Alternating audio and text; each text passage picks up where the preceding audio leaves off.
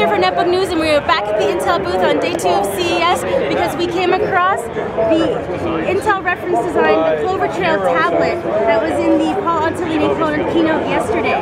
So this will be coming out towards the end of the year. We should be seeing Clover Trail tablets hopefully in Q4. So this prototype, or this reference design, should be going out to OEMs, ODMs, some testing, and possibly build out their very own Clover Trail tablets.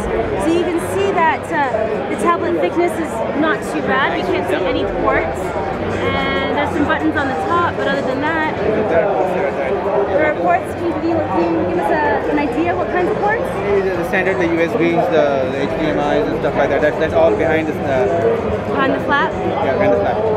Okay, so the ports would be down on this side. But it's good to see this reference design out here in person, albeit behind some really tough-looking plexiglass.